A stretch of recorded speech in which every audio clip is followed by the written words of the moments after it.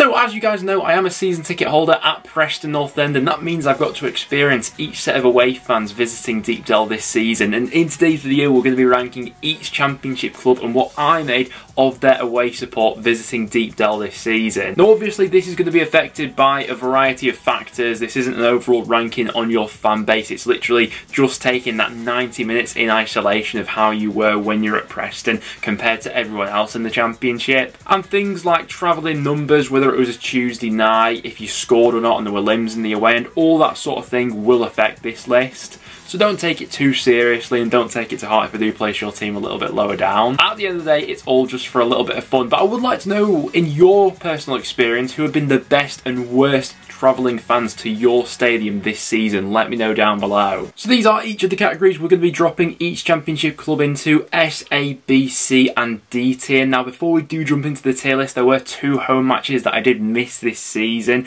so I won't be able to give a fair ranking for those away fans. Bristol City at home, did miss that one unfortunately, and also Cardiff as well. Me slacking there a little bit with the home matches, but I went to every other match, but apologies to Bristol City and Cardiff fans, I won't be able to give you a fair ranking because I wasn't there. Let's kick things off with the Hull fans though. They were the first set of travelling fans to come to Deepdale this season, bringing just over 1,600 fans and a solid following all in all for Hull. Weirdly enough, we played Hull on the first game of the previous season as well at Deepdale. On that occasion they beat us 4-1. I remember it being a cracking looking away day for Hull fans at that time. This one maybe not so as much. The game ended 0-0 and we did have a series of consecutive goalless draws at the start of the season, but despite all of that, it was a solid following nonetheless. Made a decent bit of noise. I'm going to chuck Hull fans into the B tier, albeit there weren't any limbs or anything mental happening in the away end because of the game. Rotherham brought just over 600 fans there. Now this one was a midweek match and also ended goalless, so wasn't the busiest of away ends or in terms of the noise or anything like that. It was a bit of a weird match really. Preston having loads of the ball, loads of chances, but Rotherham defending really well. Over 600 fans on a midweek match isn't that shabby, but for noise and everything, I'm going to put Rotherham into the C tier, I think, which is fair compared to all the other sets of fans we had travelling. After that, we had the Watford fans who brought just over 1,100 fans, and believe it or not, it was another goalless draw. We kicked off this season at Deepdale with 3 consecutive 0-0ers. I remember Watford missing a few sitters in that one, to be fair, which the Watford fans weren't too happy about. Over 1,000 fans, though, travelling down from around London is not too shabby, especially compared to what some of the other clubs from around that sort of area brought to us this season. Noise wasn't a load of it, but it did finish as a goalless draw in the end, so you can't really hold that against them. I'm going to chuck Watford into the B tier. Solid mid-table overall, I'd say, for that away following. After that, we get to the Birmingham fans. They brought over 2,000 to Deepdale this season. This was actually the first goal we got to see at Deepdale this year, and it wasn't a Preston goal, it was Birmingham. In the past, I have seen Blues bring in bigger numbers, but in terms of the fans that did come and the noise they made, impressive stuff. Up until that point, Birmingham were definitely the best set of away supporters to come to Deepdale, and all in all, I'm going to drop them into the A category. Looked like a fun day out overall for those Birmingham fans. We played Burnley in midweek and did manage to snatch a point from them, but understandably so, it was a packed out away end, over 5,600 in there in the end. The first half atmosphere, I remember, being absolutely electric. It was great stuff from both the home and away fans. Second half, things did quieten down a little bit because of how the game sort of unfolded. It was literally just Burnley passing it around us, and so the atmosphere did lull a little bit, but when Burnley and all their fans properly got behind them and they were in full voice, one of the loudest sets of supporters to come to Deepdale this season. In no doubt about that really. So all in all, I'm going to chuck Burnley into the top category. They were amongst the best fans to come to Deepdale this season. Like I said, packing out that away end and making a load of noise, especially when they scored. After that, to Sheffield United, they brought over 4,400 fans to Deepdale, and of the sides that aren't in Lancashire, that was one of the biggest away followings we had coming to Deepdale this season. They did beat us as well, worth factoring in, scored a couple of goals, and overall looked like a fun away end to be in. Sheffield United always tend to travel really well when coming to Deepdale, you know, regularly taking over 4,000 away fans, and you get the atmosphere that goes along with that because of it. The result definitely helped as well, but Sheffield United also amongst the best away fans, I think, to come to Deepdale this season. Going to chuck them into the top tier with Burnley. After that, we get to the West Brom fans bringing just over 700 for a midweek match. Now, in years gone by, West Brom have had some really good travel-ins to Deepdale, and I've always been quite impressed with the Baggies fans, but the time they came to Preston in this season, it just looked like a bit of a miserable away in to be in, I'm not going to lie. Preston ended up winning the match. The West Brom fans were just seething with Bruce by this point. They wanted him gone.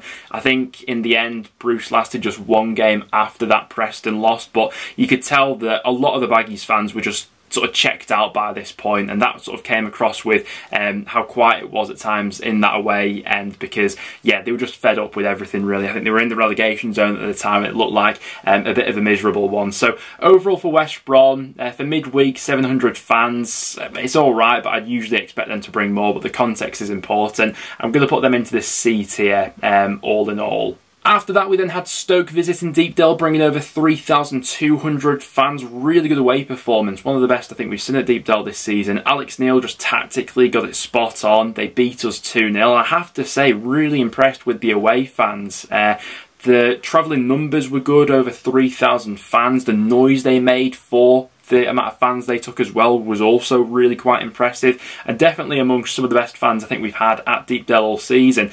At least an A tier for Stoke, but I actually think I'd bump them up maybe one more into that top tier. Really impressed with what I saw from them this season. The result definitely helped, but there was plenty of noise and once again looked like a really fun away in to be in. Then we get to the Middlesbrough fans. They brought just over 2,800 fans. Now if you watch my ranking for Championship away fans from last season, I did have Middlesbrough as hands down the best set of travelling supporters that came to Deepdale. It was on the final day of last season. They packed out the away end, and even when they were losing in that game, it was just a bit of a mental atmosphere, really good travelling numbers. This time around, not quite as good as that, but the context of the season at this point is important to remember. I think they were in the relegation zone when we played them, so it was a bit of a weird time to be playing Middlesbrough really. It was also Michael Carrick's first game in charge as well. So I don't think they were quite as good as they were last year, but still very impressive, and made good.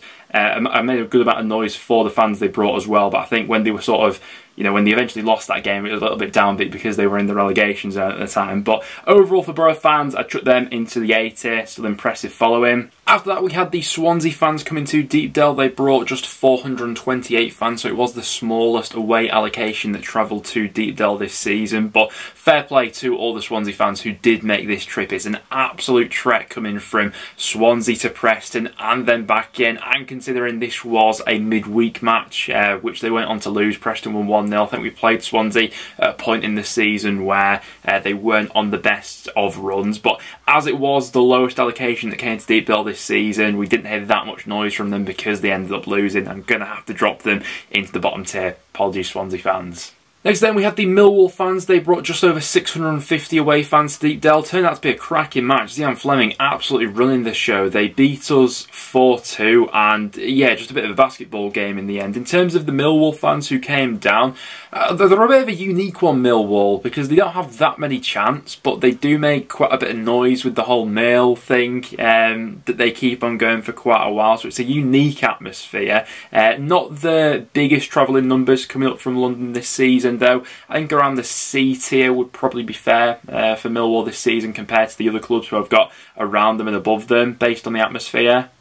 After that, we had the QPR fans who brought around 500 fans to Deepdale this season. So once again, not the biggest allocation coming up from London. They did end up winning this match. The only game they won under Neil Critchley, typically so, was against North End. Now, I do have sympathies with QPR fans, especially the ones that did make it to Deepdale, because I believe the game was taking place on a day where there were train strikes and disruptions. So it would have been a right hassle for the QPR fans to have got up to Deepdale. So fair play to all 500 who did make the trip up. Once again, not the loudest of away ends, but with it being the train strikes and coming from London, I'll give them the benefit of the doubt and I'll drop them in the C tier. Add that to Huddersfield, a solid following from them, just over 1,000. This game was on Boxing Day and they ended up beating us, one of their few victories under Fotheringham. And fair play to all the Huddersfield fans who did make that trek on Boxing Day, following a team who up until that point were showing no real signs of life, but they pulled off a shock win and they made a decent amount of noise, and there were some decent limbs in that away end when they ended up winning. I chuck Huddersfield into at least the B tier because, yeah, they were watching some pretty turgid football up until that point, so fair play to everyone that did come to Deepdale. And also the fact that we played Huddersfield about 4 times this season, twice in the Cup and twice in the league as well, so Preston Huddersfield fans I think are just sick of each other by this point. Add that to Norwich, who brought really solid travelling numbers actually, just under 1,000 in the end. It was a cracking game from a Norwich perspective. They put 4 goals past us, one of the first games they had under David Wagner, and absolutely played us off the park. Wasn't the rowdiest of away ends, but they made a decent amount of noise, especially considering the goals they scored and the really solid numbers they brought as well, considering how far that trek actually is. So with Norwich, I'd say it was a good following from them. I took them into the B tier this year. Luton Town, they brought around 500 fans, and this was a midweek match as well, so that will have influenced things. A bit of a crazy match. They absolutely dominated this one. Elijah Adebayo missed 2 or 3 gilt-edged chances, and they should have played us off the park, but somehow we managed to scrape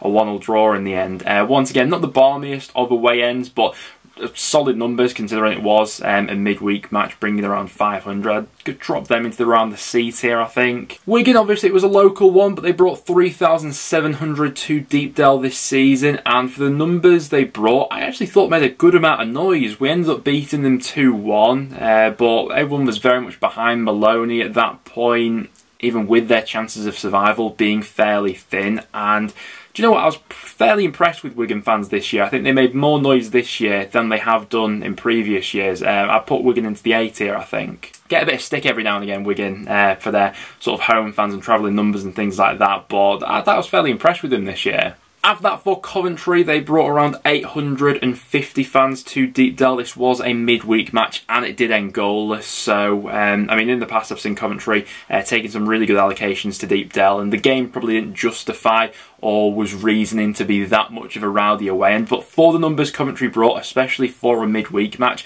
I did think they made some pretty good noise, to be fair to them. And overall, I dropped them into at least the B tier. Wasn't the biggest of followings from them, but considering it was midweek and they made quite a bit of noise for a goalless draw, I think that's about fair. After that, for Blackpool, where do I drop them? They brought just over 2,000 fans, which was, of course, the max capacity, because we did give them a heavily reduced capacity after we've had a little bit of a ticket war going back and forth between, you know, what they've allocated us at Bloomfield, and we keep biting back and doing the same when they come ahead and visit. I mean, pre-game and up until the first North End goal went in, it was an electric atmosphere from both ends of the ground, but it very much, I think, sunk into the Blackpool fans that it could get a little bit messy after that first goal went in. And then when the goals kept going in from Preston, you know, we ended up putting 3 past them. It did fall silent in the second half, and probably sooner than that, actually. I think all Blackpool fans will admit that. So Blackpool, I'd chuck them into the B tier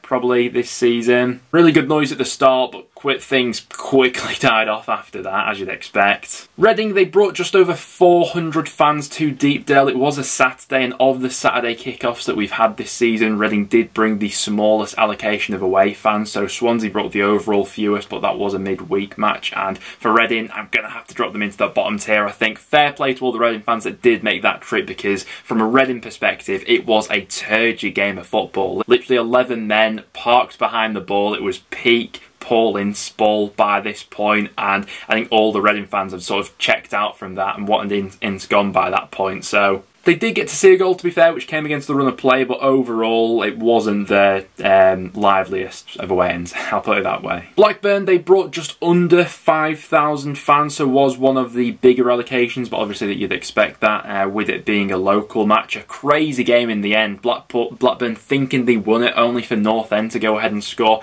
with the last kick of the game to level it up at 1-1. Bit of a weird atmosphere, really, because it sort of went in lulls in the away end. I think when everyone was on song for Blackburn, they did make quite a bit of noise, and there was, you know, there were great limbs when Blackburn eventually did take the lead. But I also did sense quite a few nerves in that away end as well. There were quite a few periods where things felt a little bit quieter, as so much was on the line, I suppose, from both teams. So I don't think Blackburn were top tier away fans, but the travelling numbers they brought, along with the decent limbs, I would chuck them into the A tier maybe and give them the benefit of the doubt. But there were times when things did go a little bit quiet. Finishing things off then with Sunderland, and without a doubt they are going in the S tier.